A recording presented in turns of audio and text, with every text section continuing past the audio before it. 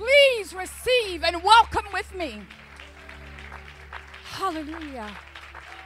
Oh, she whom we adore and love and honor and give thanks unto the Almighty for the power that resides in the holy elder and evangelist. Please welcome and receive with me the holy Malka elder overseer Salisaya. Hallelujah. Hallelujah. We magnify the Most High. It is He in whom we live, in whom we have our being. It is because He reigns.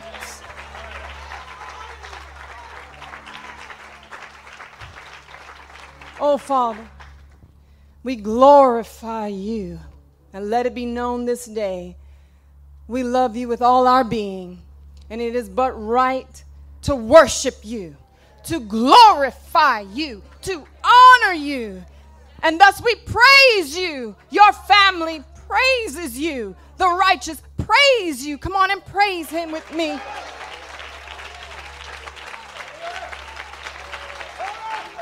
Hallelujah.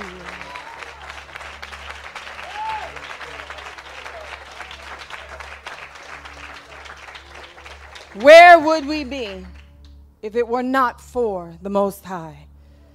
For how He loves us so that He sent His only begotten, beloved Son, Yeshua, to redeem us unto Him.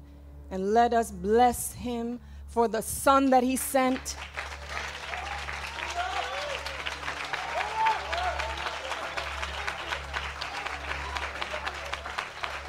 Thank You, Father.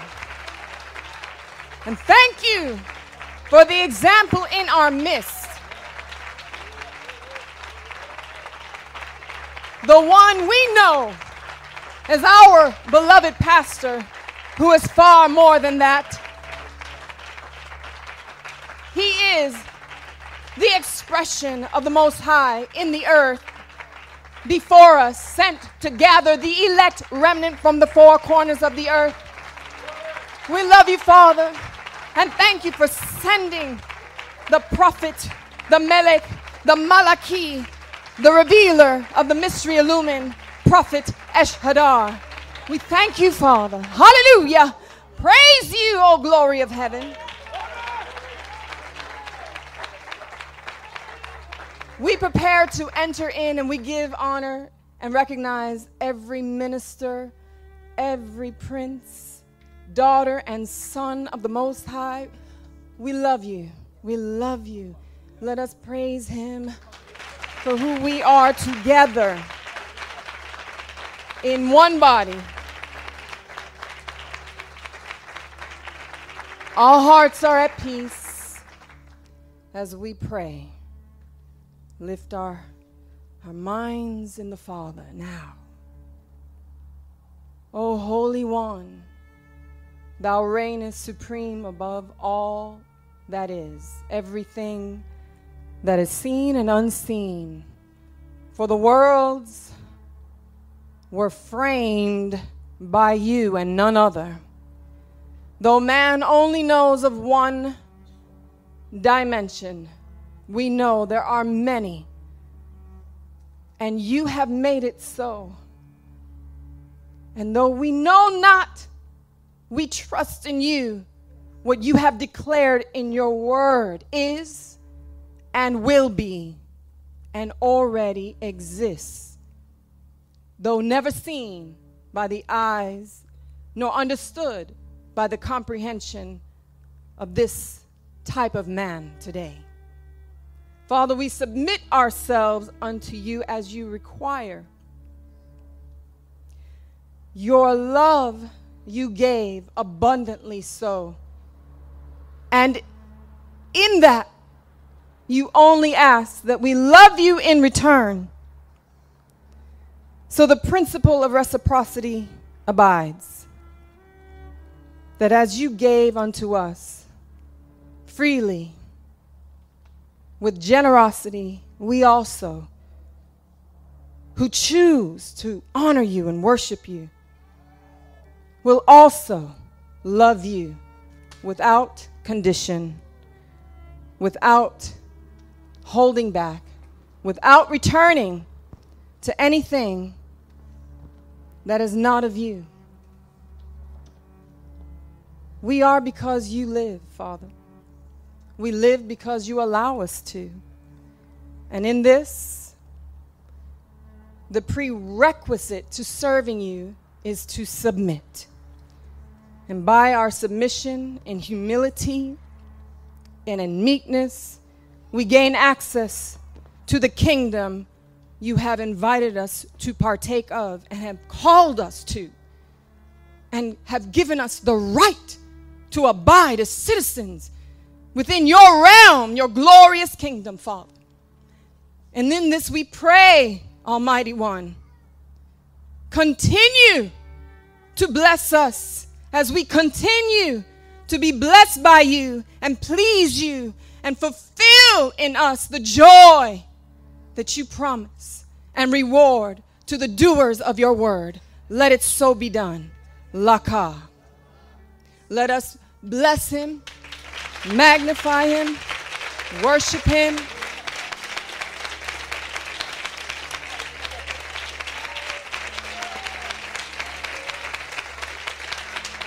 Hallelujah.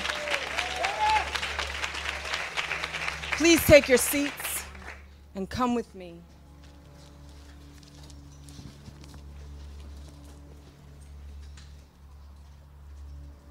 Let us come to Philippians, the book of Philippians, chapter 4. In our last coming together, where the Most High allowed me, his handmaiden and servant, to come before his people, our family,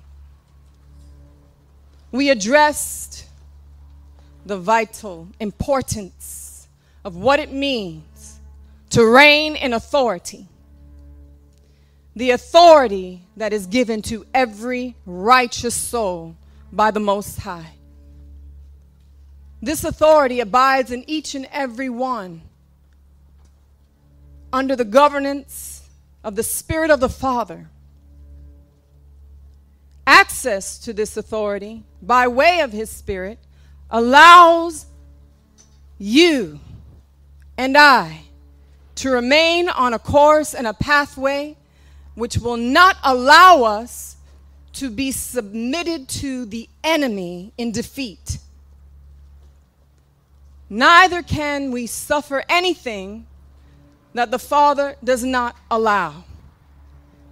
Even if it looks like defeat at the moment, we are not forsaken, even if it appears and is as though we are cast down. It will be made evident that we were never forsaken, and in truth, ultimately never defeated. Hallelujah. The righteous have keys given by the Father. The righteous also abide without sin.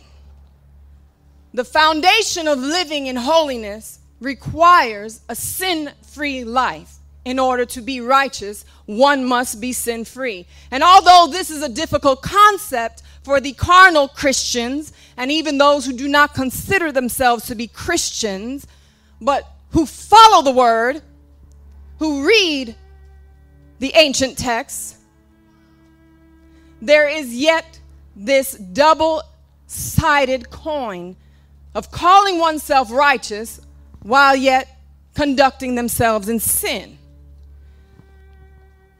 When we went into this word, not only were we addressing the fact that sin is unrighteousness, and this gives access to what the wages of sin are, which is death, and we read it in the word, and I'll repeat it for you once again as we prepare to enter in.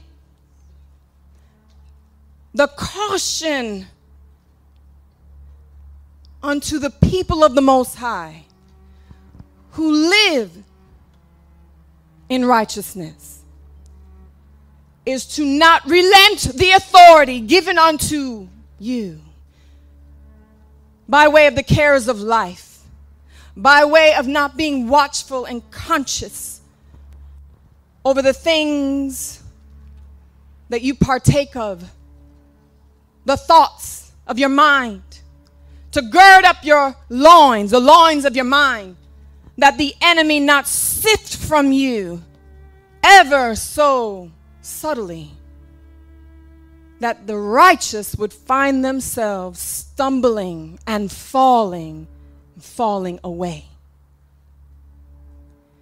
We have to be mindful that the enemy is not only subtle in his dealings, he is conniving. He is more intelligent than any genius on earth in all time.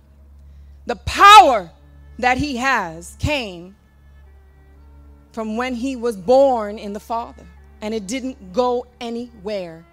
Gifts and callings are without repentance, and that includes Satan. And he has been abiding for thousands of years. He knows things more than can ever be uttered in one book. He cannot be taken lightly.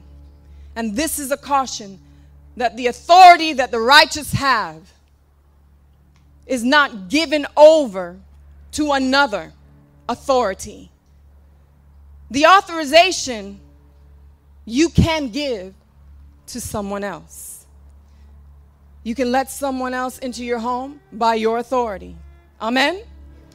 You may also give authority to a familiar spirit to attack you.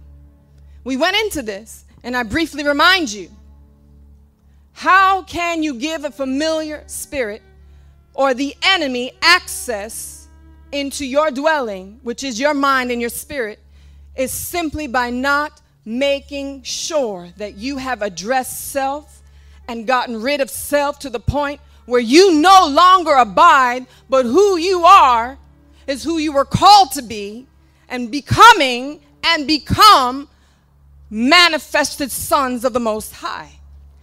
Manifested sons of the Most High do not have fits. Manifested sons of the Most High, I guarantee it, will not be throwing a temper tantrum. They will be about their Father's business. There is no room for carnality, for self, for the petty things of the cares of life. It will be about the things of the Spirit and the things of the kingdom. We must be mindful and careful. These little things that you may not count significant because it's not fornication. You're not lying, you're not cheating, and you're not stealing, but you allow ways to tear at the fabric of your soul. And when the fabric of your soul is torn at, little by little, the enemy slips in through the back door or the side door or the little hole you did not see. This is why you must test yourself. Test yourself. Male and female, test yourself. Habits that you have, can you undo it? Things that you like, can you redirect and try to like something else? Or are your habits conquering you? Is your speech dictating how you think? I was asked a question some time ago. When you speak another language, do you also think your thoughts quietly in that language? And the answer is yes, you can. And in fact, many do. When you are able to understand another language and it becomes a part of you, the actual culture of the language and the inflection of the language also becomes a part of your thoughts and will conduct your mannerisms. And I showed you how we can see it in those who have adapted the ways of the people who are most despised in the earth. They hate people who have color, in particular those who are called of African descent. But they love their fashion. They love their action. They love their dress. They love, if you would, how they speak. Their new vocabulary becomes theirs. Even so, their head movement, their hand movement, their walking changes. Take a look at those around you who used to be one way and are now another. They have taken on a language that they have learned. You must also take on the language of the kingdom, that the kingdom ways dismiss and remove the ways of the world that you partook of and were active in without even realizing it. How often have you heard perhaps someone bring it to your attention that you said something you didn't realize that you said? And you had to go back and repeat and reiterate or change.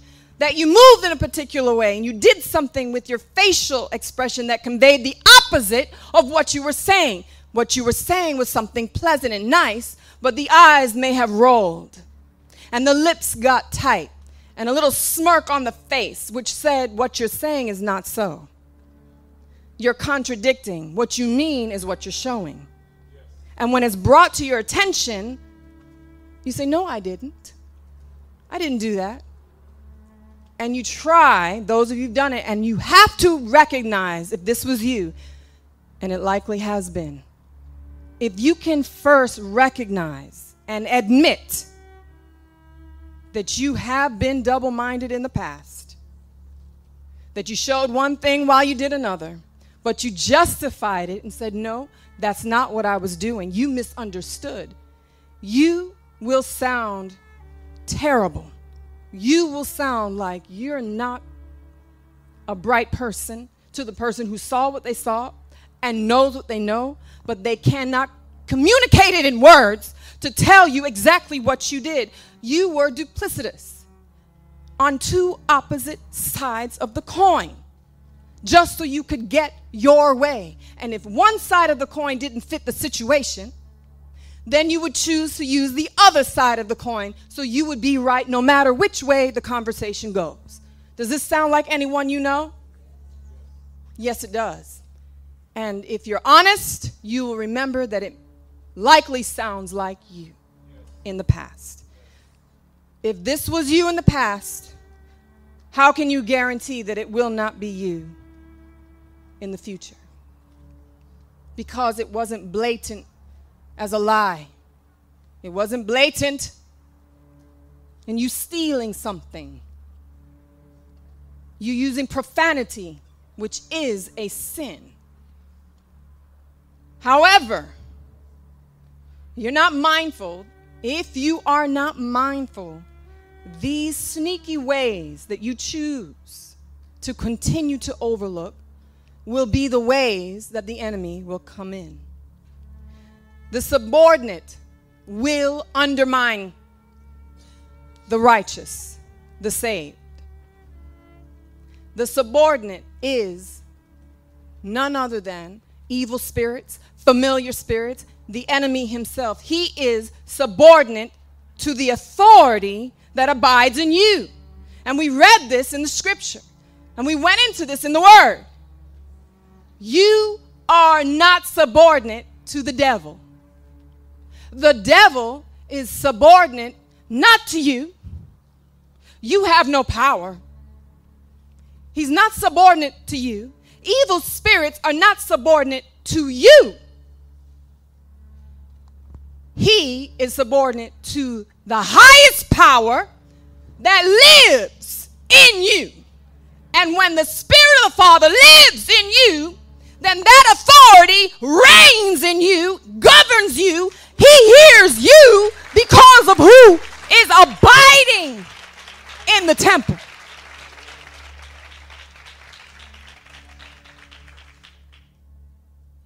It matters not whether you are a man or a woman, a teenage boy or a teenage girl.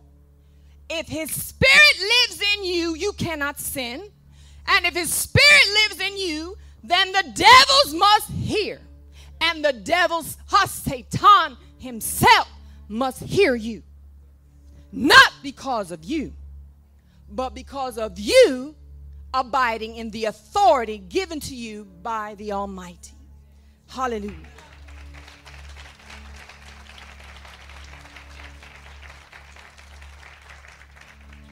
So we came to the understanding, and I reiterate it for those who are just coming now, and to bring you back. There is no access to you unless you give it. Anything that happens to you outside of the will of the Father is because you allowed something not to be tight within you. You were only watching 1, 2, 3 areas when you had 4, 5, 6, 7, 8, and on to subject, to redirect, and change, that you exemplify the fruit of the Spirit all the time. You cannot be one way, but not all the way. Being part is not being a whole. You're not part man and you're not part woman. You can't help it. You are all man and you are all woman. When you are saved, you are invited in by the invitation to be saved all the way, not part way. Are you with me? There is no way that Messiah came to offer you salvation, the gift of salvation, just in part. Take the invitation and rip it in half, and he gives you just portion of it. So you're partly saved. What happens to the rest of you? So the enemy can devour you only in half. He will devour all of you. You must be saved entirely. And we use the analogy of those who are drowning. If you're going to save someone from drowning, you can't save their foot, you can't save their head, you can't save their arm. You must save all of them.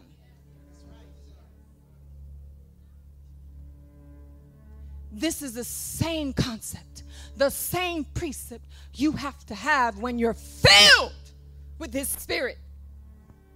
When you become worthy, after you have appreciated and heard the call, the invitation to be saved, that is monumental. For many believe they are saved and yet they are not. But you who know you heard the call and answered with a yes, Father, I am willing. I believe in Yeshua. I believe He is the way to you, Father. I believe in everything He said. This invitation you took hold of, and now you are in the door. You have been welcomed in, but you have not received the access yet to the strength you will need to keep the devil away. Familiar spirits away. How do we know? How do we know this power abides in the righteous, filled with His Spirit?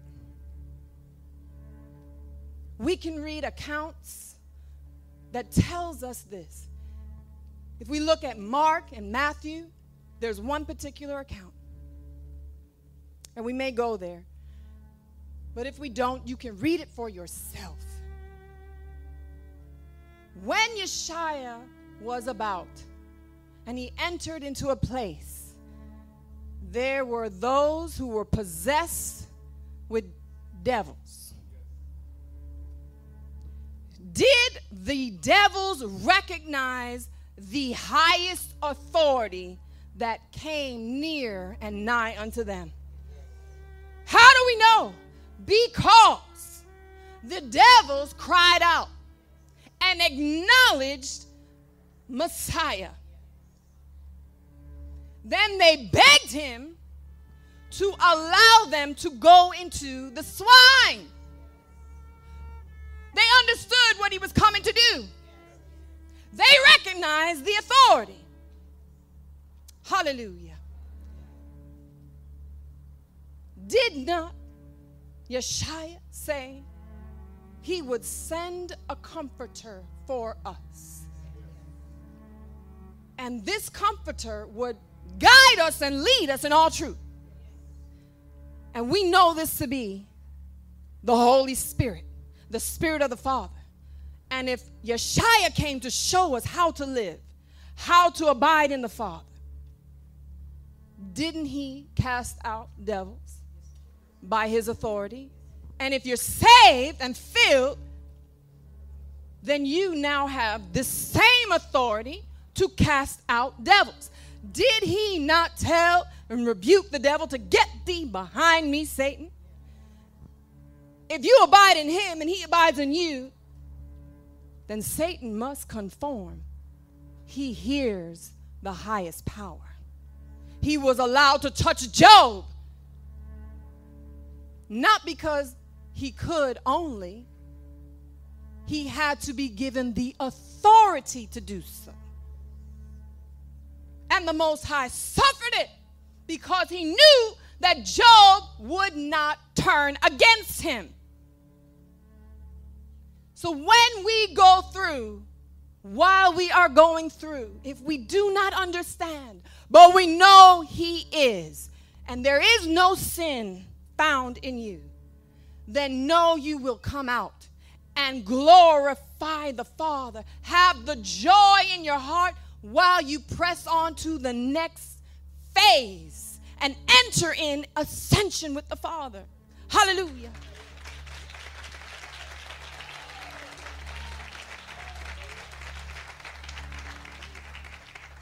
We're going to read Philippians. Come with me there. Philippians 4. Let us read verse 4 of Philippians 4. Rejoice in the Most High always, and again I say rejoice. Let your moderation be known unto all men. The Most High is at hand. This is key. Be careful for nothing, but in everything by prayer and supplication. With thanksgiving, let your requests be made known unto the Father. This is your resolution to subjecting those areas that can be pulled as a loose thread. The flaws in the character that are not sinful, but will lead to sin eventually. And for some, so grotesquely, right early. This is the resolution. Even yourself, you must make the request known, to be pure of heart, transparent in all that you do. You must be careful for nothing, meaning for everything, that the slightest detail you do not ignore. If you're picking up trash, large pieces of trash, and you've been going all day, and you come across one tiny speck of trash, of garbage that does not belong where you are. You're tired, you're hungry, you might even be thirsty, and you've grown weary. But everything looks clean. All the heap of garbage is gone, just that little speck. That's okay. You can leave it. No one will really notice. Look at how clean it looks. The mountains of trash are gone. Everything looks shiny and beautiful. Just that little speck. Being careful for nothing is catching yourself, stepping back, taking a deep breath, I can't leave that. Go back to where it was.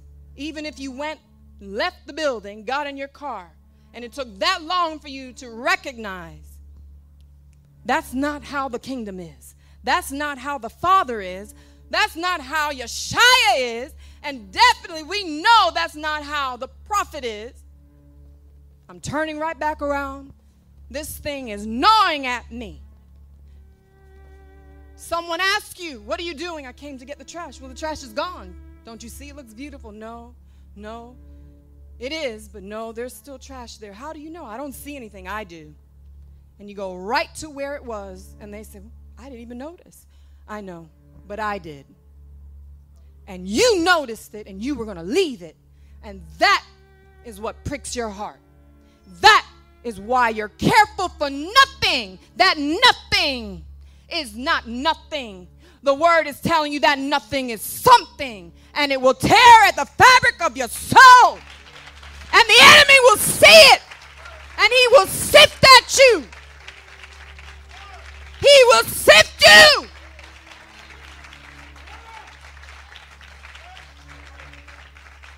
And you simply will not allow it. You will not give him the authority to tear away your soul from the kingdom of the Most High. You got to fight. We are at war. Be careful for nothing. Oh, glory.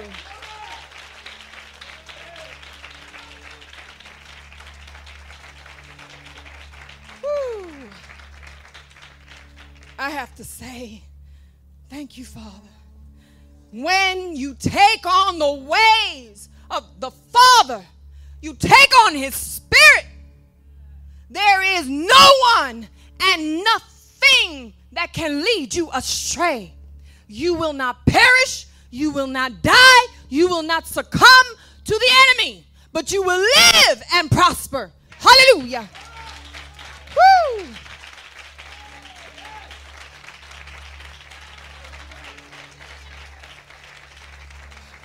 Let us come. There's so much we can go into. The word is wonderful. Ephesians. Come to Ephesians chapter 6. Hallelujah. Thank you, Father. We know the devil comes to steal, to kill, and to destroy. But we remember that Yeshua said he would send a comforter.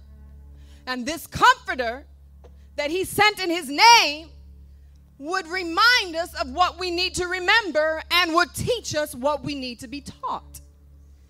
But there is order and there's a sovereignty in the kingdom of the Most High.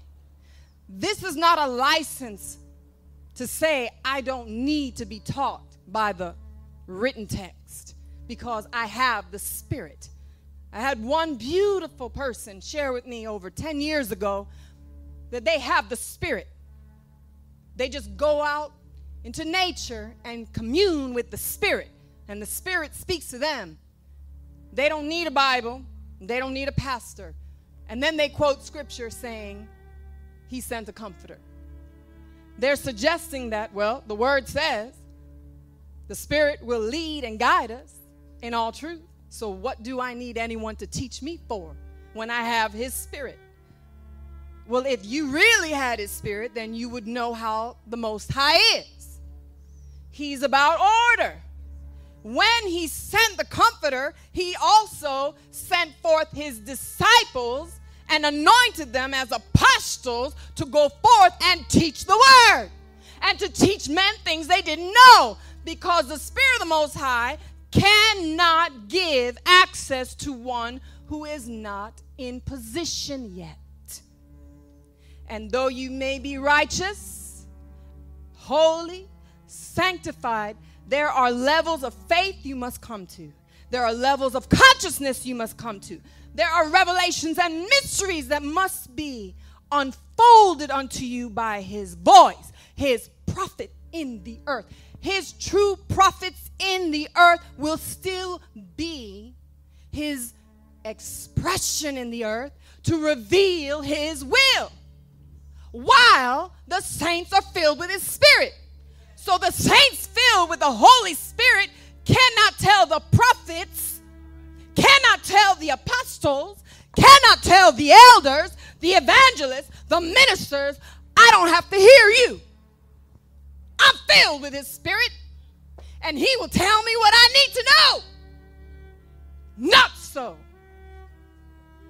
A double-minded man is unstable in all his ways. A double-minded woman is unstable in all her ways.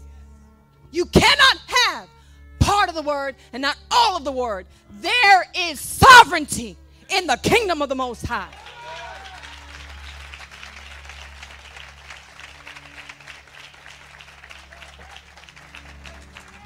You have to be taught. We have to be taught by the Father how to access the authority that we have abiding in us. You're filled with his Spirit.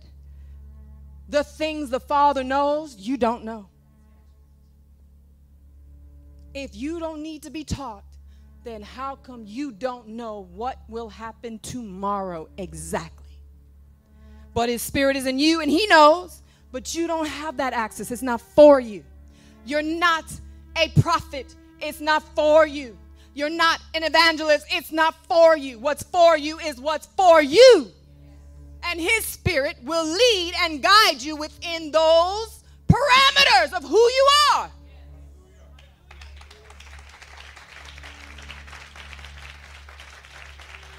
So let us rightly divide and not be simple-minded and use the word for our own exaltation, shall we? I fear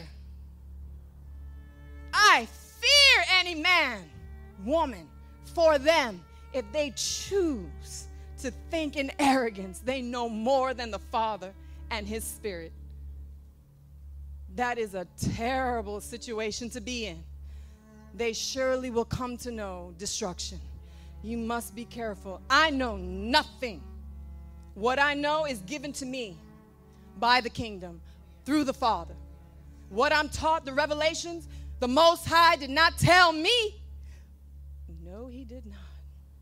The Spirit of the Father did not tell me what I know today, how I have come. He taught me through his prophet. He taught me through the prophet revealing the mysteries. He taught me through the prophet teaching the fundamentals and the foundation of the word of what it means to serve him in love and obedience with reverence.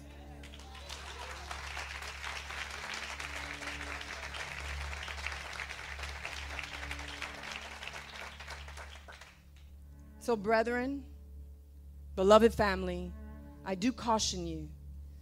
You have increased in awareness and consciousness. Be mindful that knowledge does puff up. There is so much we don't know. It is but a drop, so to speak, in the ocean, in the word of the Most High. And we are blessed to be able to partake in truth, to truly abide where the Father is, to hear from his mind and know that it is from the Father. We are convicted. We can read the scripture. We can see the scripture for the first time like we've never seen it before, because the veil is lifted from our eyes by none other than his prophets. So the Holy Spirit is not going to teach you what the prophets do not reveal first. The Holy Spirit will remind you of what was taught unto you. But he will not undo himself, contradict himself. The Father is not double-minded, neither is he unstable. There is order in the kingdom. So as you ascend, keep the order. remain humble and meek, and know there is so much more to come to. And being humble and submissive is the key to the access of the power and the full authority that abides in each and every one filled with his Spirit. Whew. Ephesians, if you would, chapter 6. Come to verse 10. If you have it. Laka. Wonderful. Finally, my brethren, be strong in the Most High and in the power of his might. You need to soak this in, not just hear it. We are called to be doers of the word, not just hearers of the word. When you only hear the word, when you need to be a doer of the word, you won't know what to do with that word. And the devil will sift you and take your life if he can, and he can. So ye must be doers of the word, not only hearing the word. So let us read verse 10 and absorb it in your spirit. Finally, my brethren, be strong in the Most High, in the power of his might. That means you have to know it. You have to have faith. You can't talk those words without body. When you speak with conviction and passion, and you truly like something, you can feel it from your spirit. When you truly despise a thing, you can feel it, where it can make your body physiologically respond, where you may actually tremble, and the hormones get released, and adrenaline starts rushing, and sweat starts pouring because you really feel it. You need to feel this, that you know that you must be strong in the Most High and in the power of his might. Woo! Woo!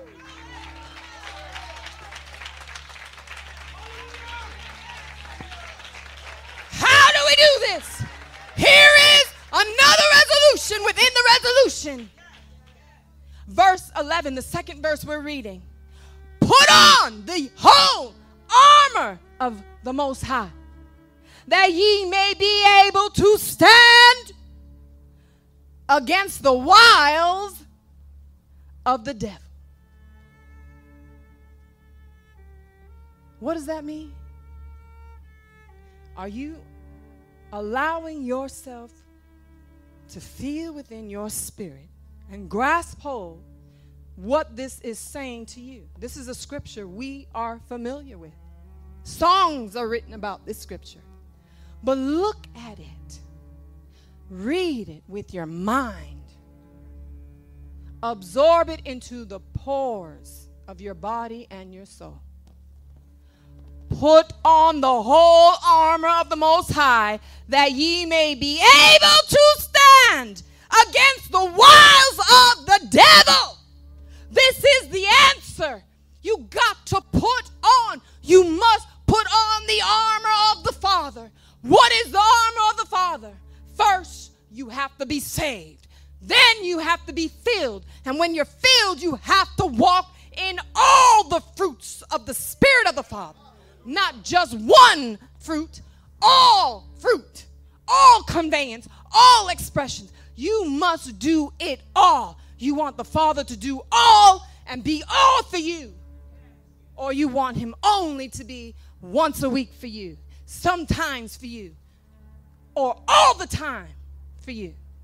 Then you must be all the time, in time, every moment of the day, with the complete armor of the Father in order to not allow the wiles, the attack, the sifting of your fabric, O ye righteous, of the devil to subdue you.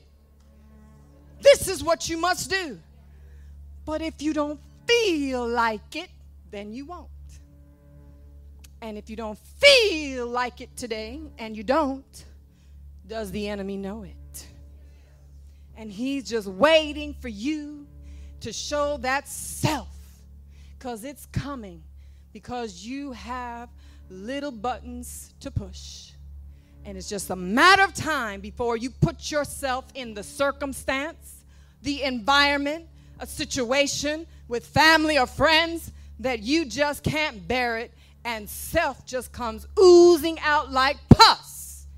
And he is smelling it like a dog, like a buzzard to the kill, waiting to sift you, to steal from you, to kill you, because today something just got under your skin. Something just got into your flesh, just bothered you so you cannot maintain. But you won't cuss. You won't sin with profanity. But you won't lie. You just become so inflamed, you lose consciousness. And you act unseemly. And you don't show patience and long suffering unto those who need it. And you cause them to question, is there really a creator? You cause them to wonder, what is the point of going to church if this is what it means? I thought he was about the word. I thought she lived right. This doesn't look like how you live when you abide by the kingdom. They sound no different than the gangs on the street. There is a separation between the world and the righteous, the called and those who are not called. Everyone is invited to salvation, but not everyone is called to be the elect remnant. And when they hear that call and they refuse it, how many more times will the Father keep calling until they become no longer called on? There are those who will not be called on anymore. They already know, and they choose to refuse. It was in their face year in and year out, and they chose to refuse. They're not being called anymore. They know better. Those who don't know are getting the knock, getting the call. Someone is coming to them, and they say, yes, I know, but I'm not ready yet. I'm coming. I just need to take care of some things first. Get this out of their system first, because when it comes to serving, they know things have to be right. So they do know. But so do the devils. The devils believe, fear, and tremble. The difference is the devils are devils and they're not changing. People can change. And they can transform by the renewing of their mind and become a new creature in Christ HaMashiach, or they become sons of HaSatan, and they will change and have gnashing of teeth when they burn in damnation forever. Devils will be devils, and they won't change. People, it is the souls of men and women that the devil wants to change, that he wants to keep from the kingdom, keep from the Father. He wants to revert the righteous back unto the world. He wants their soul. And more than that, he wants their body. He wants your body so he can do whatever he wants. Use your body to actually cause other bodies to follow what you do like cattle. And you know that this is so. One person starts, and the next starts, and the next thing you know, you have a generation of people dyeing their hair some ridiculous color, speaking in some ridiculous way, conducting themselves so whorish it's beyond the whoredom of the last decade, It is beyond evil, and yet more evil is coming, worse than the evil we see today. You have to know the enemy wants your soul, and he wants to use your bodies to lead other cattle into the fire. He's going to use you. Before he throws you away, he will wear you out and let you bring casualties, collateral damage you will bring because of your sin. You won't even know if you affected a little child, a grown man, or another woman. But you would have made an impression so that it tore at their fabric, that just when they were about to say, I want more, you did something, and you were being watched. And that's something you said, that's something you did, how you behaved, just took them out from the doorway they were about to knock on that door and enter into. You won't even know who you affected and how many you affected, but you will know some, those who followed you in folly. You're here today, but where are all of your friends that were with you before you gave over to the Father? They followed you when you did what they did. They changed their habits to do what you were doing, or you changed your habits to do what they were doing. You woke up and came, but they wouldn't hear you and come with you. Only a minute few have brought family or a loved one with them into the kingdom. The damage you have done, they will not even hear you. The majority will not even hear you. Do what you can to redeem what you can. Each and every single person here, before you were saved, you added collateral damage. And the authority you have abiding in you today authorizes you by the strength of the highest power to go out and bring in and save those who will hear. And if you can, just by living day in and day out, maybe those who knew what you were, how you were, will begin to believe who you really are and want that peace you now have. But it's a hard thing. It is so hard for the world to give up the world until they do. Then it is a freedom, it is a joy, it is a weight that is lifted that it's almost as if you cannot explain it until they experience it for themselves. And that's why how you live, how you move in His being will be your witness. Do not expect someone to change tomorrow. They have to see how you are, maybe for a decade, before they forget the man you were. And you can't hold it to them by saying things like, they keep bringing up my past. They treat me, they respond a certain way to me. Yes, they do, because it's what you were. It's how you were. You have to prove to them you have been transformed. They've trusted you before, and you broke it. Why should they trust you now? You have to live it so they can say, you know, I haven't seen that. You know, they don't talk this way. You know, they're just something really different. They're the same person, but with a glow.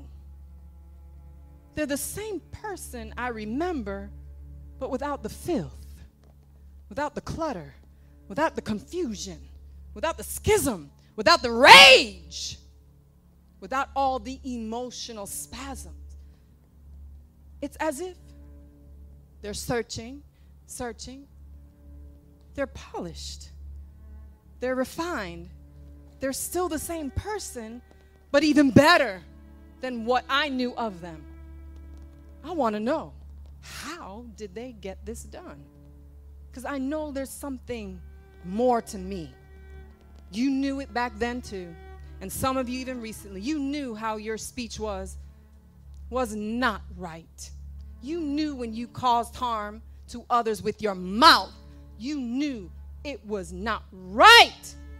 But you justified it. Well, they did this to me, so petty simpleton. Petty simpleton. That's what you were. Tit for tat. We don't have time for that. And I did not mean anything less. It is simple. In a negative way, to be so petty-minded, to have to be right. Listen to this. If this is you, you're not the only one who's ever done something like this.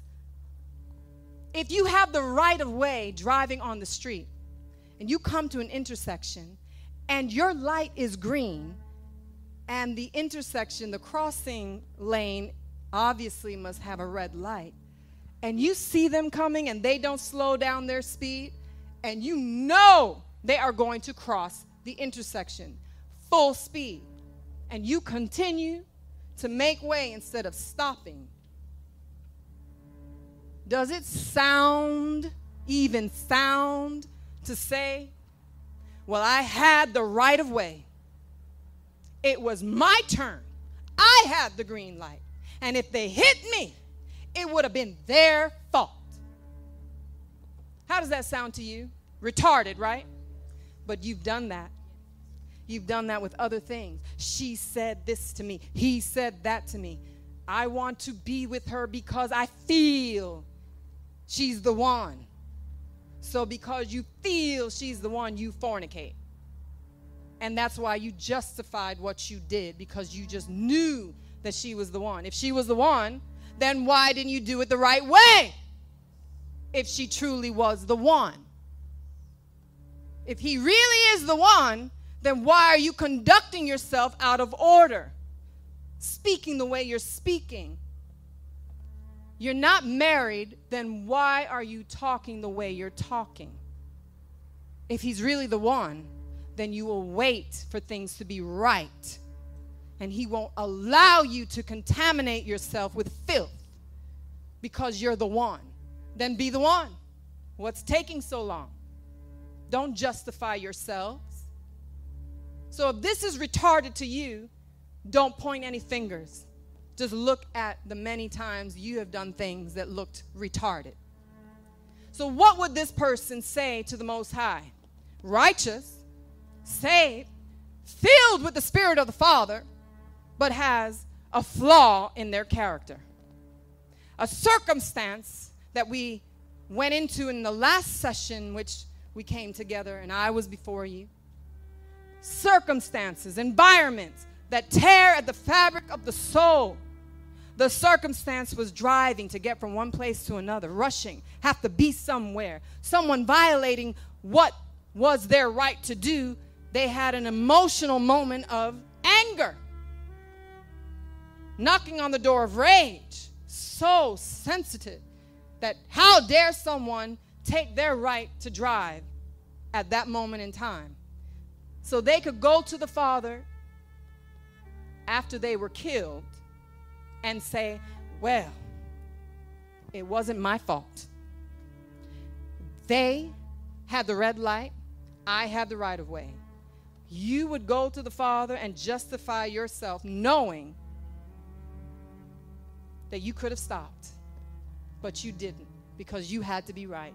So you can be right in a car wreck, right with a crippled body, and right dead.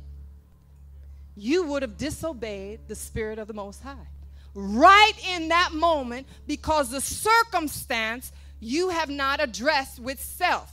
You did not subject those flaws in your character that one day, unsuspecting, you end up crossing an intersection. you are an emotional spasm. You get upset and you keep going rather than hearing the highest power speak to you through his Spirit to halt. Stop. You quench the Spirit of the Father and say, no, I have the right. This is my turn to go. Then you realize, ooh, I did know to stop. Oh my goodness. He tried and I wouldn't hear. You tell me, is that disobedience? Should the Father wink at this? So when Uzzah touched the ark, who knew the laws of the Most High, knew the order of the priests, he knew there are things you cannot do with holy vessels. And the instructions and the mandate was very clear. No one is to touch the ark. But he was holy and he was a priest. Did he touch it? But why did he touch it? Because something happened, a circumstance occurred. And in that moment, he didn't realize it, he didn't mean it, but he raised himself up above the commandment of the Father to do what the Father forbid. He didn't allow the Father to have his way. The ark may not have fallen to the ground. It may have levitated, and he stole that from the Father. Whatever it was, did not the Father know that the ark would fall? He knew it. How do we know? Because he is the Father. Omnipresent, omniscient, all-knowing. And he warned. This is valuable. You need to listen very, very closely. Very closely. When the Spirit of the Father speaks to you, when you receive an instruction from the Father, you should ask, what do I do now? This is what I should do, and this is what I should not do. If you were Uzzah, now that you know what Uzzah did not know, you could ask, the Father said, don't touch the ark. What should I do now?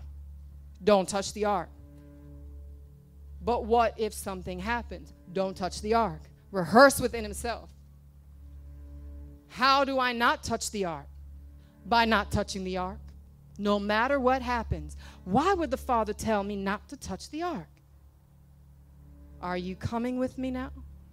Why would the Father tell you not to touch the holy vessel? How can you touch it? It's untouchable. Why would you say for me not to touch the ark? I can't. We have special instruments to avoid touching the ark. That doesn't seem like it makes sense. If something changes, I need to be aware. Stay on alert. If the Father's telling me not to touch the ark, that means I might be in position, or someone might be in position. I don't know what exactly, but something might be able to occur where the ark could get touched, and I need to watch for that. He just told me something's about to happen. Do not touch the ark means no one touches the ark. Father, we know no one touches the ark. Make sure you breathe in the next 10 minutes. Make sure you breathe in the next 10 minutes. Why would I tell you that? You're already breathing. Consciousness. Think. Something can change in 10 minutes where you feel like you shouldn't breathe. But I just told you. Now you're on alert. Listen, there will be those who will hold their breath. This is hypothetical. There will be those who will hold their breath and say, I can't breathe, and stop breathing and won't take a breath. While those who are conscious, no matter what it is, no matter how it smells or doesn't smell but looks ominous, you will remember that you were told, don't stop breathing in the next 10 minutes. So now a mist of red haze comes within the 10 minutes. Do you breathe? Or do you hold your nose and close your mouth? Nearly pass out because you can't breathe. In fact, even pass out because you're not breathing this. It must be poison. Or do you breathe? That's what you think. Only because you've been taught to watch and to listen. You're learning to hear and not quench the Spirit of the Father. If this precious soul who was righteous and was filled with the Spirit of the Most High was warned, there's still no guarantee that they would not have allowed their character flaw, which is emotions of anger,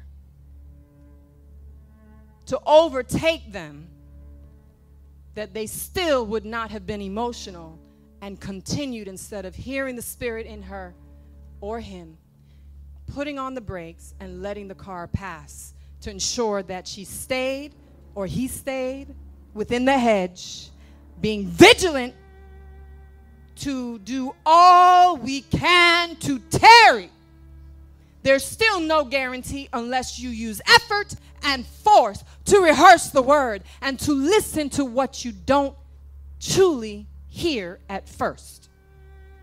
We must be doers of the word, not hearers only.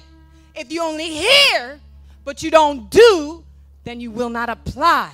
So here comes the mist. Now you're in a position to be doers.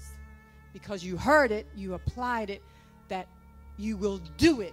And you will do it because you are absorbing and rehearsing and preparing for what you don't know will come. But you stay heightened, you stay ready, and you stay sensitive to the Spirit of the Father in you, that you say, wait a minute. Stop. Yes. Oh my goodness. I'm so, thank you, Father, for allowing me to hear this. I was so preoccupied, so busy with this, with that, with that. I almost missed it. I almost quenched you, Father. Oh, forgive me. I didn't, but I just want to say forgive me because I almost did. You must be so humble that you want to say forgive me, that I almost didn't hear you. But I heard you. What was that? Yes. Oh, yes. I'm backing up. I'm waiting. I'm breathing. No matter what I see, I'm breathing. I'm maintaining. The ark is falling. I'm not touching it. Most High said, don't touch it. I'm so grateful, Father, that you reminded me not to touch the ark. And I didn't make haste out of emotions, out of arrogance, to presume that you didn't know the ark would fall and that I would have to be your hero and rescue the ark. The audacity of self. I almost, but I didn't. But I ask your forgiveness that the thought even entered my mind to move my body to touch. But I withdrew in time not to. I would have been dead, Father. This is serious. This is heavy. But because you live today and you don't even recognize the mercy that he extended to you time and time again when you would not hear, you're not that careful, but you must be that careful. We read it for nothing. For nothing. That means if it looks like nothing, be careful of it. It's not nothing. It will sift at you. Ultimately, you will give over authorization to familiar spirits, to the devil, to come in and have access to your mind, your soul, and your body, to steal from you, to kill you, to destroy everything that was covenanted to you by the Father. You would have done that, not the Almighty. Not the Almighty. You can blame the devil if you want to, but it's you who gets the blame because you authorized him to come in when he didn't have the authorization, you gave him the authority to rule and dominate you. You did it.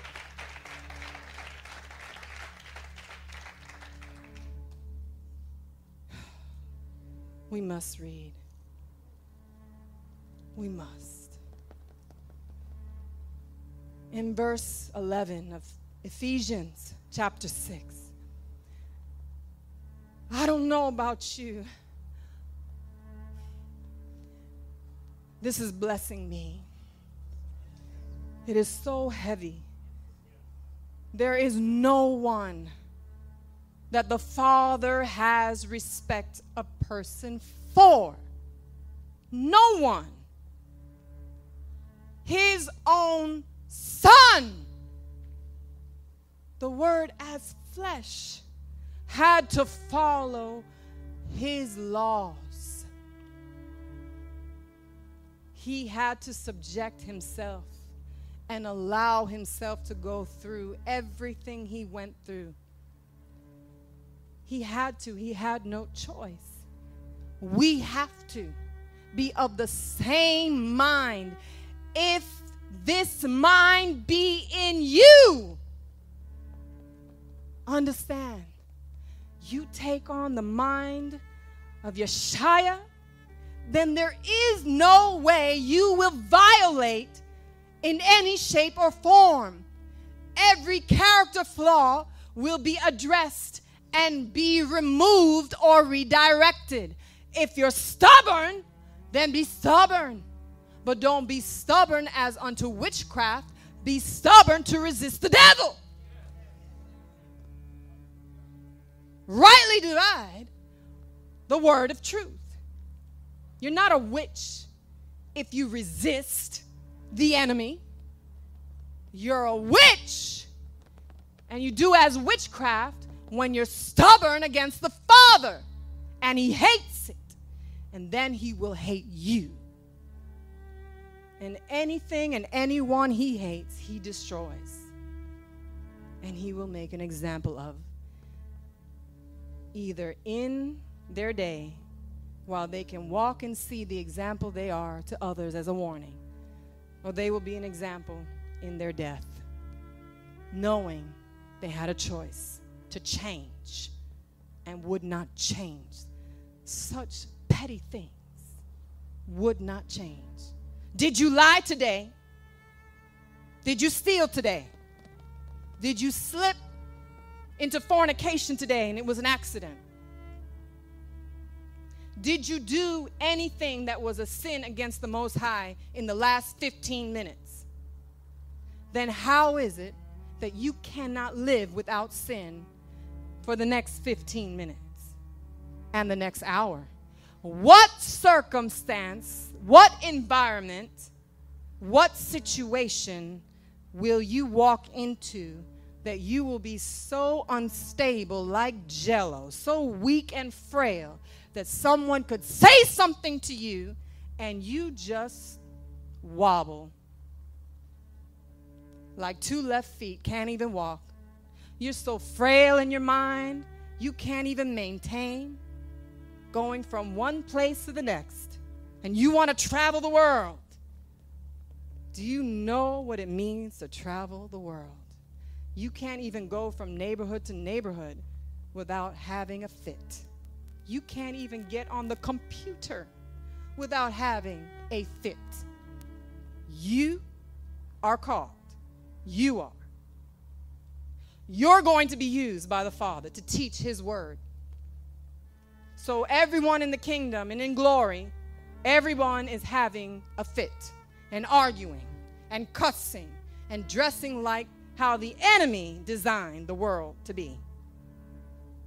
He's under their influence. If you're not a son of the Father, then your father is the devil.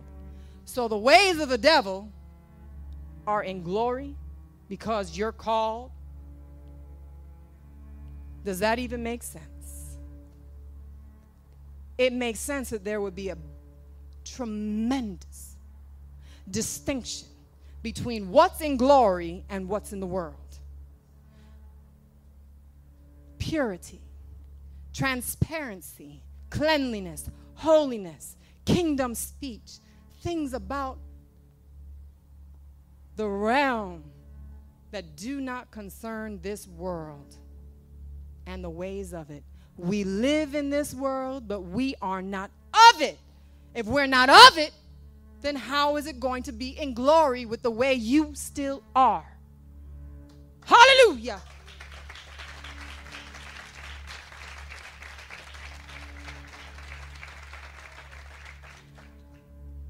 For those of you who are still engaging in your mind and with your body, and you're familiar with the activities of the world, they have rules and regulations. You don't get into the nightclub unless you are dressed the way they want you to be. And if you don't fit their clique, they just won't let you in. You can dress the part, but if you don't talk, if you're not their kindred, they will just say no. No explanation, just no. You can offer money all you want. They will say no. You will tarnish their reputation. They don't want you there. You have to conform. And this is the world demanding conformity. But the Most High can accept any kind of garbage that you want to throw at him, because he is all-knowing and all-understanding, and he knows your heart. Well, use that. The university knows your heart too and won't let you in. The health spa knows your heart too and won't let you in unless you're dressed right. The restaurant will not let you in barefoot and shirtless because you have a good heart. You have to conform. And it is beyond arrogant. It is beyond so many words that I could use to think that the Father gets the filth. Filth you don't even see as filth. That's grievous, and it should be sorrowful to all of us that so many are filthy in their ways and don't even know it. They are double-minded and don't even know it. They want you to do, but they don't want to do. You have a friend like that? They want you to always do for them, but they don't realize they've never really done for you. You drive them everywhere, but they never offer to help you in your driving or drive you or help you in another way. Always taking, never giving, it feels like. So the Father must always just take it.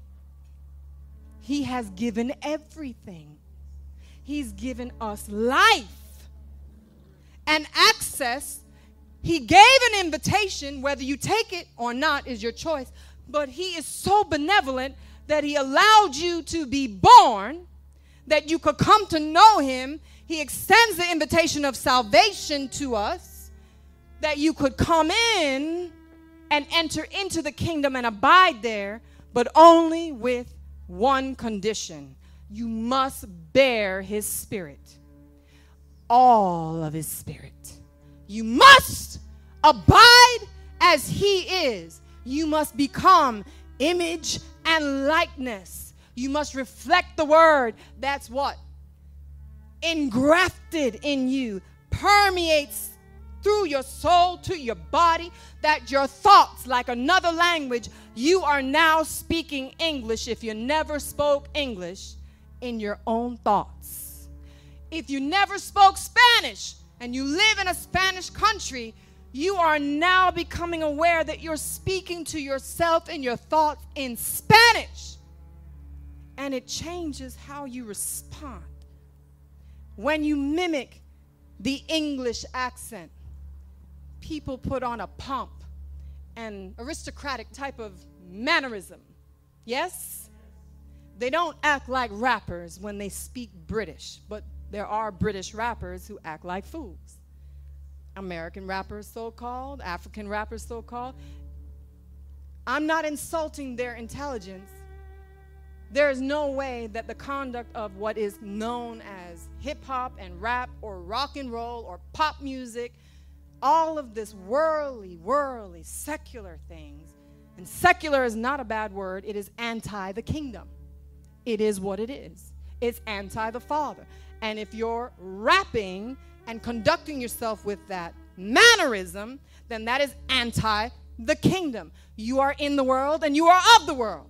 Not to say that a rapper, a rocker, a pop star cannot hear the knock and know that they need to change and come to the Father and use their gift for the kingdom, not be used of ha-Satan to enslave the world. For we know what the word says.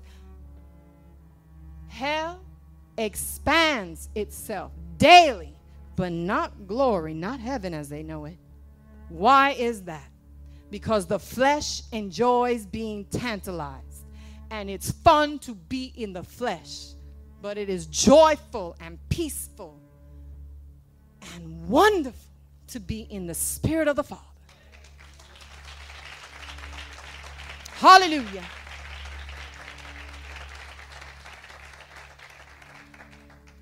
We were reading Ephesians chapter 6, and we came to verse 11, where we are cautioned and warned and unctioned to put on the entire armor of the Most High. This is our shield.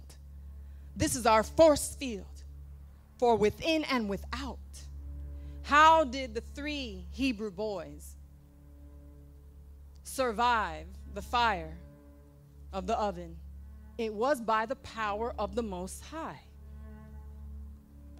That's all that matters. Not getting into technicalities. Who allowed them to survive? It was the Father.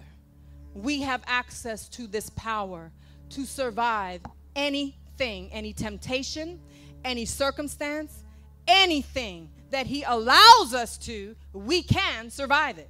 If He allows us to fall, He will lift us up. It is that simple, and we have to accept His will. Now, in verse 12, this addresses everything that we are about. It's not about being saved. That was your invitation. Now you have the invitation. You have to be filled. And as you're filled with His Spirit, you have to keep yourself. Keep that authority that strengthens you against the wiles of the enemy by recognizing every single day, this is for real. Read verse 12. For we wrestle not against flesh and blood, but against principalities, against powers, against the rulers of the darkness of this world, against spiritual wickedness in high places. This is every day. You must remain consecrated. And though you do not sin, any flaws that you have not yet addressed, removed, or redirected, they will cause you to fall. You won't be able to wrestle against the principalities. You'll be too busy wrestling against yourself. And the enemy will have you. You will run the race, but you will not endure unto the end. We must go on to the journey unto the end as the prophet spoke it. There is a people who will fear and love and know that the Almighty is so, and He will take us unto the end. But we must know that we wrestle not only against flesh and blood. We are at war.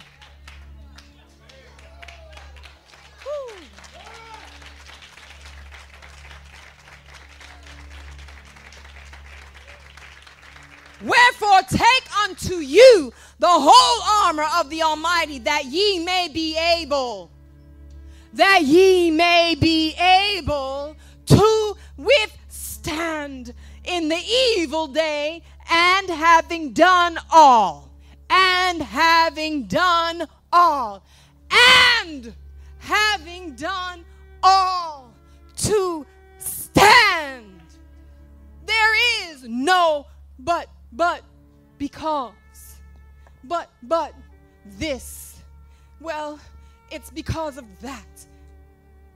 You stay in that world of but because, how you feel, then you will not be able to journey to the end and stand. You don't have time, beloved. We don't have time. We were given this body. Yeshua was given this type of body. And he stood and stands. He lives and reigns. So what should we do? The Word took on flesh to show us what to do. He sent his comforter to teach and guide us. He keeps the sovereignty of his word, that he reveals nothing except he reveal it first through his prophets. That we do what? Stand in that day. And we cannot stand in that day if you are still wrapped up in yourself. You must take on the whole armor. Bear his spirit inside of you. That it permeates you, is engrafted in you, so that you transform by the renewing of your mind, that your body also will be strengthened and transformed for whatever is needed in that day. But you must do it. You must do your part. You must stop this now. You must live.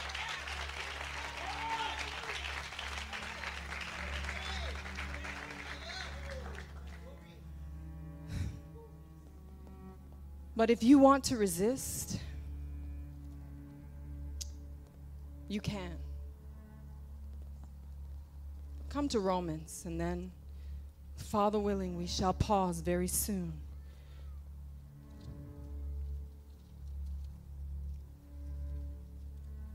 We're going to read Romans 13. Hallelujah. I want you to read with power and conviction. This is to speak to your spirit. You do know you may speak, and you should speak to yourself, to allow the inner man to hear you. You speak to your body so your body can hear you. Please read verse 1 of chapter 13 of the book of Romans out loud. Let every soul be subject to the higher powers, for there is no power but of the Most High. The powers that be are ordained of the Almighty. Now continue to read verse 2.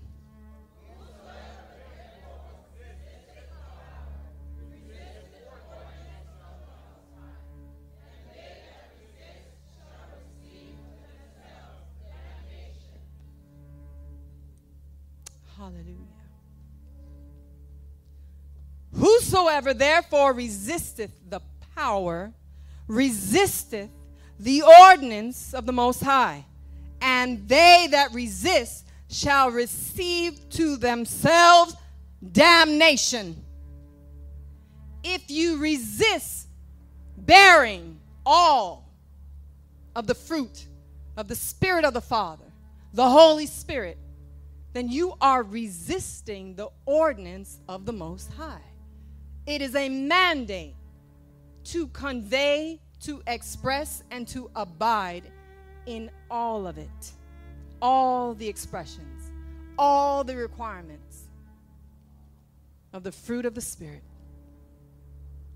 This will not lead you to damnation if you do, but if you only choose to be long-suffering, but you do not choose to be patient for everything concerning spiritual things, not necessarily the natural things.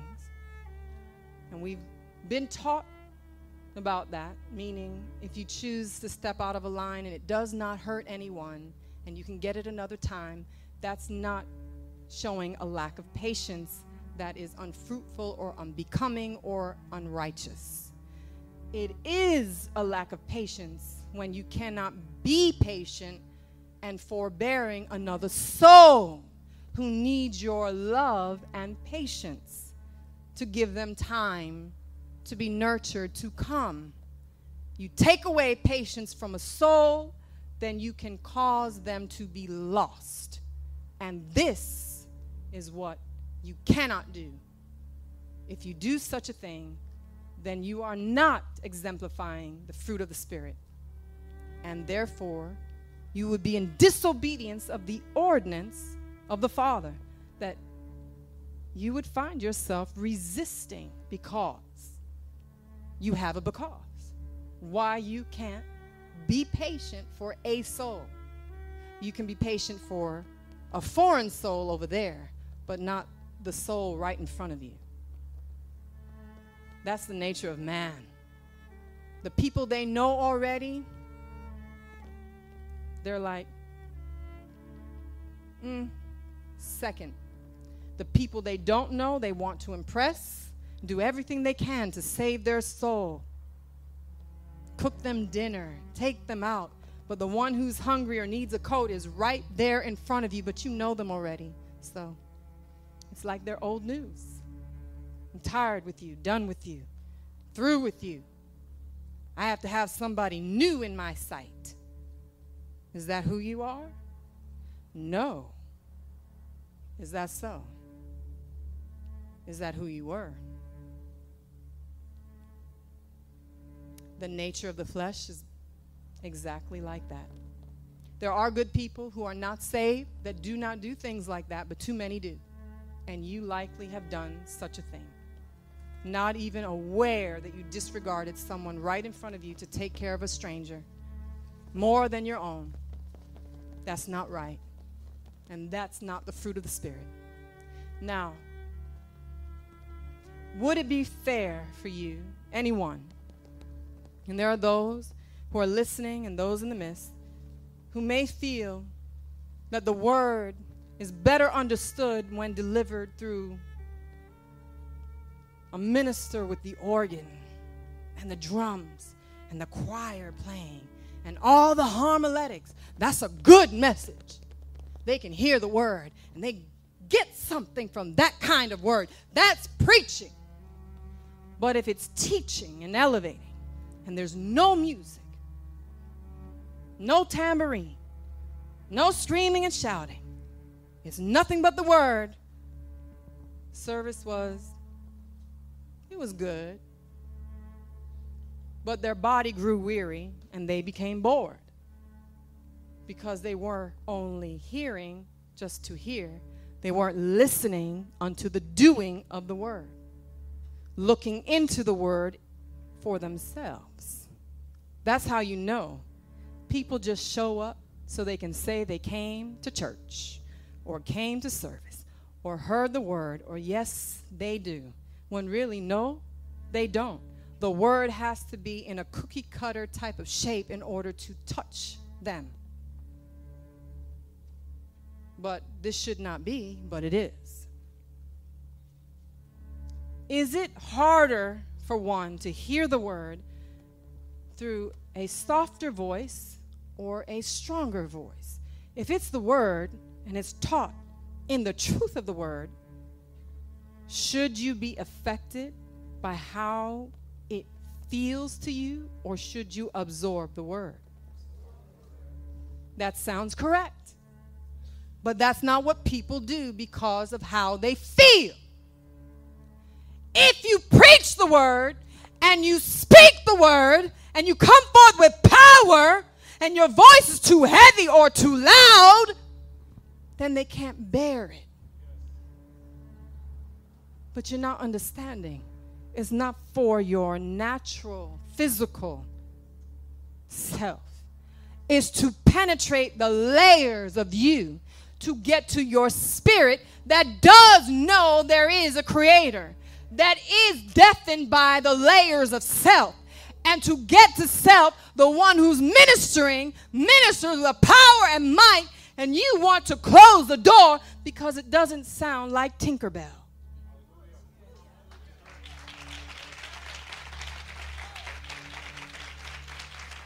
What will you do if you should even make it to the gates of glory, heaven, as many understand it, and the Father does not come to you dressed the way you think he should look?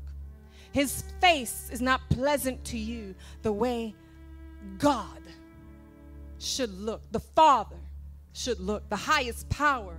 He's supposed to look like this, not like that. Ooh, no.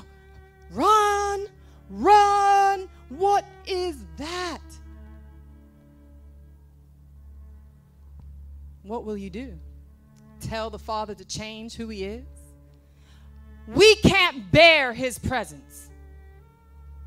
Are you going to acknowledge this and say, well, since we can't bear your presence, Father, will you just change into a flower so we can bear you? But he's still the creator. You're going to have to accept how the Father ministers to you the word of truth and how he allows himself to present his word to you. He is already benevolent in that he does not allow you to see him in his physical appearance. He was already benevolent when the children of Israel saw the pillar of cloud and the fire when they were in the wilderness because they could not bear it. And they thought maybe they could. You don't get to dictate who the Father sends to reach you and pull you out of darkness into the light. You only get to say thank you.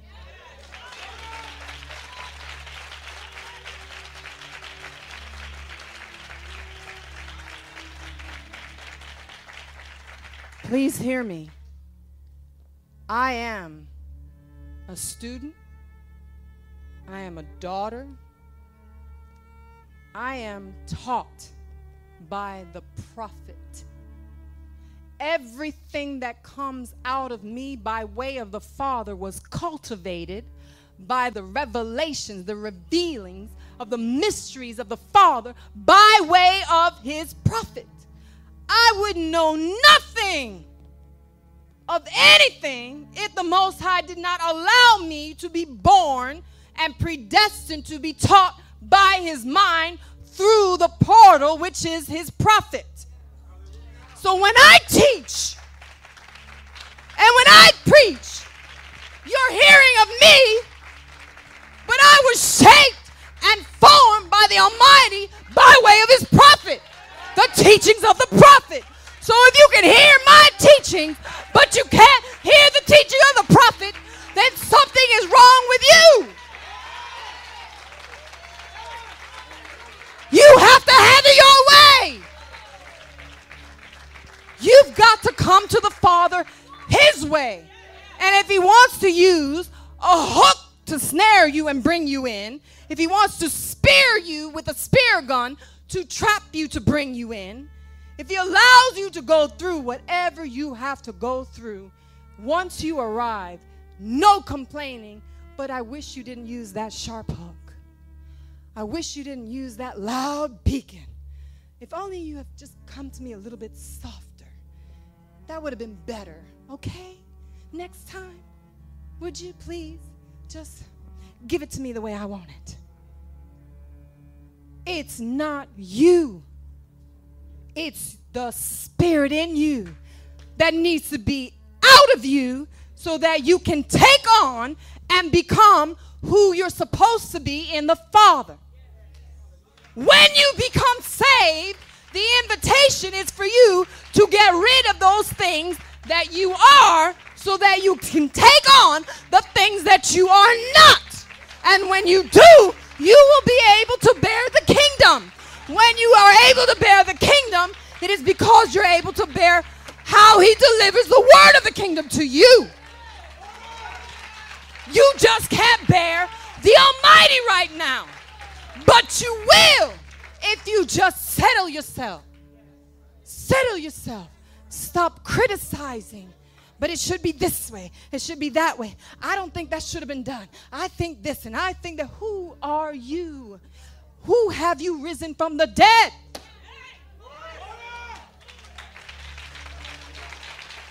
Who have you taken out of the hands of Satan to live and not die?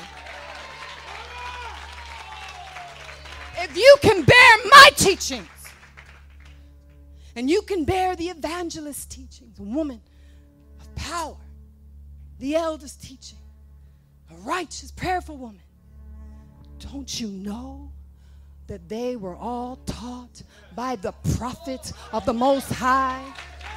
Don't you want to be able to bear him as he comes forth to give you deliverance in the word? I do. I am.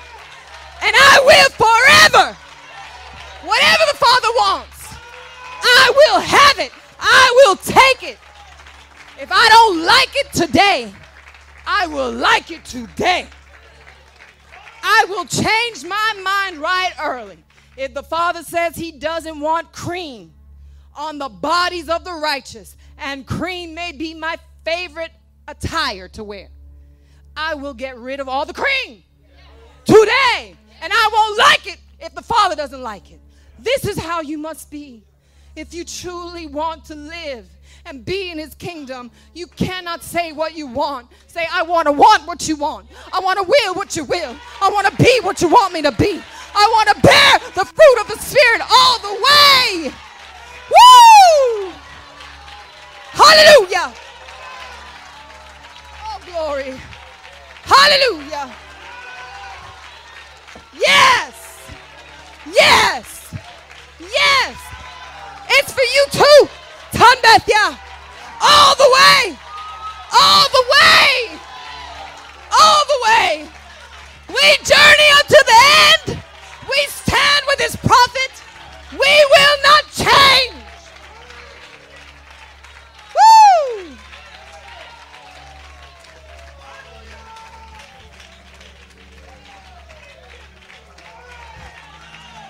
Oh, glory. We wrestle not against flesh and blood. And when you're at war, you can't tell them to be gentle with it. They're not going to be gentle. We're about building up, being strengthened, accessing all that power that is in us. By way of his Spirit, we have the authority to reign over every authority that is under the Father. We have it. Adam had dominion over all things. One thing he could not do, he did. But he had that authority and he gave it up. He let it go. And the mercy of the Father was he gave him a body that you and I now have.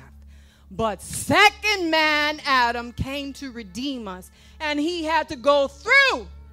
So who are we to tell the Father, I don't want that Roman soldier to whip me with that. I want feathers. I will go on the cross for you, but only if they don't use real nails. Just tape up the hands. No! If Yeshua had to bear what he did not want to bear, hear people yelling in his ear, mocking him, telling him, if you're the king of the Jews, then free yourself. Some king you are. He didn't want to hear any of that. But he knew what was coming, and he also sought with fasting, sought with supplication, did everything for the body. For the body. He had to do this. What is it that we won't do? He can do this for us and we can't do it for him. We can't hear the word unless it's the way it's wrapped in a pretty package. We can't go through things. We want the Father to just escape us and not let us go through. That's not what happens. That's not how it is. And I know that people have lied to us. All of us have been lied to, that we would escape, that he would never let anything bad happen. Yes. Oh, yes, he will. And it wasn't he, the Father, that did this. It was our forefathers that did this. And it was Adam who did this. In order to get back, he gave us a way. And it is through Yeshua. You follow Yeshua in every way. Make yourself strong, not weak. Don't be frail. Frailty will kill you. And he will sift the righteous, and those who think they want to be saved won't even get to salvation because it will feel too uncomfortable. How uncomfortable they will be in hell.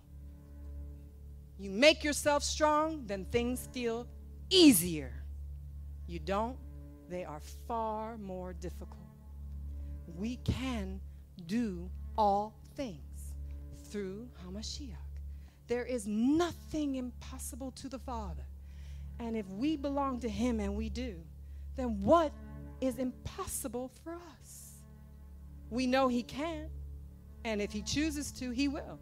But if he doesn't, we are well with that. Amen. Let us pray. Glory, hallelujah. Father, your word has gone forth by your will. Let everyone who has listened, near and far, not become complacent, but recognize the power of the truth. Your word lives, and it is the source and the strength through your spirit that will keep the righteous in the days that are soon to come. We are to have joy and prosperity and peace, but we shall also go through. And as we go through, Father, we will yet keep our joy, knowing that in the end we will rejoice. Let it so be done, Father. Prick everyone who's listening to make a change and do what they know is right. Get rid of worldly ways and connotations and flaws of character that is unbecoming, and become sanctified and welcome and plead that you fill them with their spirit, that they can draw from you strength to overcome every situation they encounter. Let this thing be done according to your will, Father. Laka. Let us declare, so shall it be. As it is said, so it is received, so it is done. The word is born. Born is the word of Yah in me. Hallelujah. Let's bless him.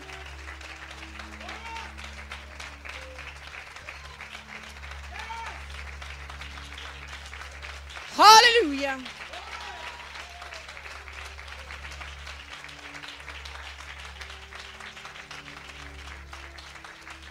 Beloved, we make it a habit to rehearse the word and to continue to listen. Be careful that while you're listening, you don't train your body not to hear. When you listen to the word, listen to the word. Don't become preoccupied and find yourself ignoring the word.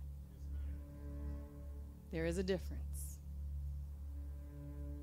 When you're driving, you're listening. But if you're listening while you're conducting other things and you're not able to truly appreciate the word, be mindful of this, that you don't train yourself not to hear. It will be very subtle. And before you know it, you'll be in the word, not really listening. A new teaching, you could be in the setting and your mind will be somewhere else.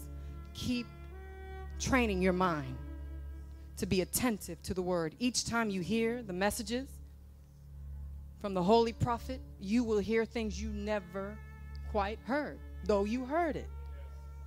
Be attentive to the word. Give time to the word. So much time is given to other things. Now we go on. But stay before the Father. Do not think that you have arrived. Be very vigilant right here. Not just in natural things, to watch for attacks, for robberies, for theft, for people breaking in, for car accidents. Remember what the prophet said. Being vigilant is right here. Govern your thoughts by truth and transparency with a pure heart. Hallelujah. Let's bless him. I love you greatly. The Holy Prophet loves you. We appreciate you, family. You are a gift. You have to treasure yourself and each other. There are not many who know what you know and believe what you believe and love who you love. Not many. So let us rejoice in who we know. Hallelujah.